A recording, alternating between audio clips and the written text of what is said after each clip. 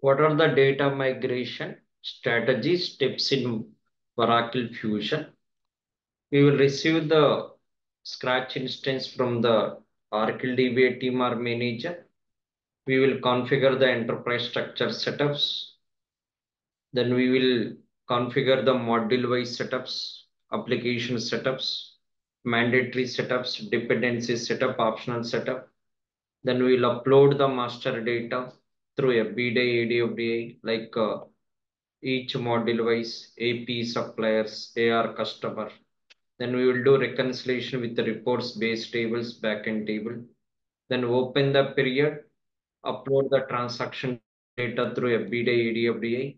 We will do reconcile post migration activities like reports run trial balance report, run the aging report, GL trial balance report, FA asset register. We need to check the backend table count wise, amount wise. These are all very, very simple steps to be followed while attending the interview as a implementation consultant, as a Oracle consultant.